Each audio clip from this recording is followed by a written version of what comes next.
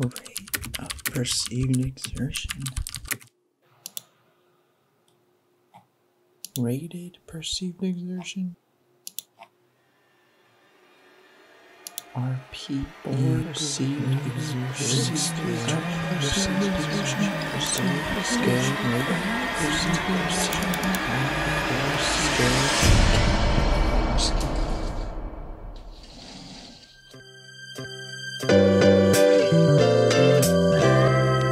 Oh, we're going to talk about perceived exertion.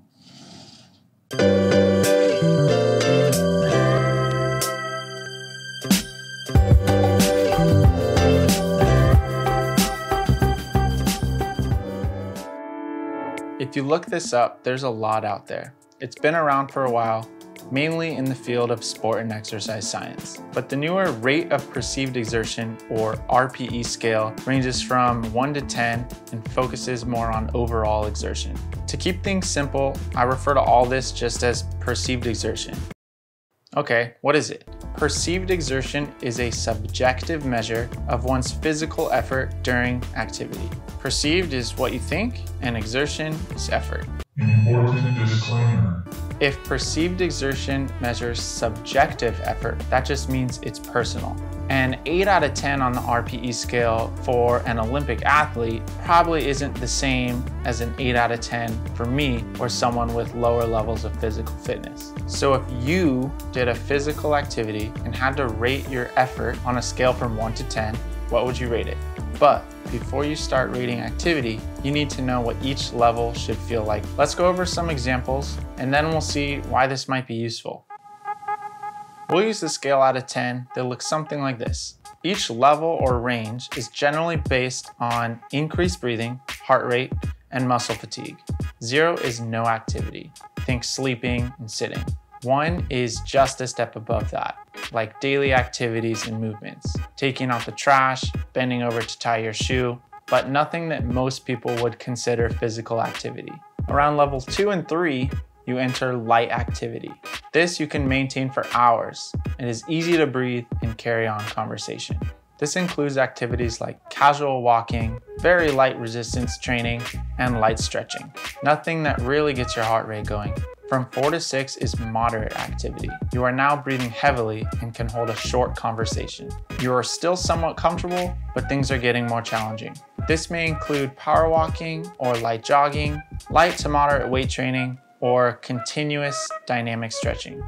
7 and 8 become vigorous activity. This will cause you to become borderline uncomfortable, short of breath, and only able to speak a sentence. Vigorous activity might include moderate jogging to running, moderate to heavy weightlifting, or advanced flow yoga. Once you hit 9, you'll be doing very hard activity. It will be very difficult to maintain exercise intensity, and you will barely be able to breathe or speak a few words. It is unlikely that you'll work flexibility at or beyond this level. Very hard activity can include full running or very heavy to near max weightlifting. Maxing out the scale is a 10. Max effort activity. This will feel almost impossible to keep going. You'll be completely out of breath and unable to talk. Flexibility does not reach these levels of exertion. Think of pushing personal records, going as hard as you can. All-out sprints and absolute max weight lifts. You'll only be able to keep this up for a very short time. Important disclaimer.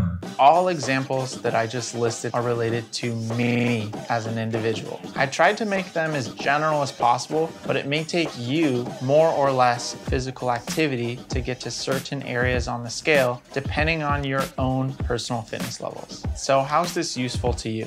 1. If you don't know your body's ability and limits, perceived exertion can help you start. 2. Understanding your body's limits allows you to participate in physical activity at an optimal level of intensity.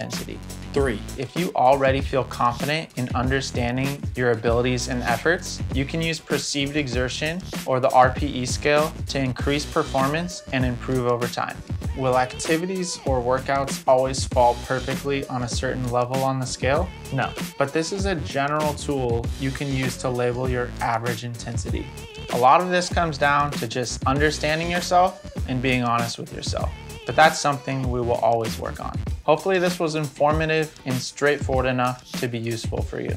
If you have questions, ask straight up.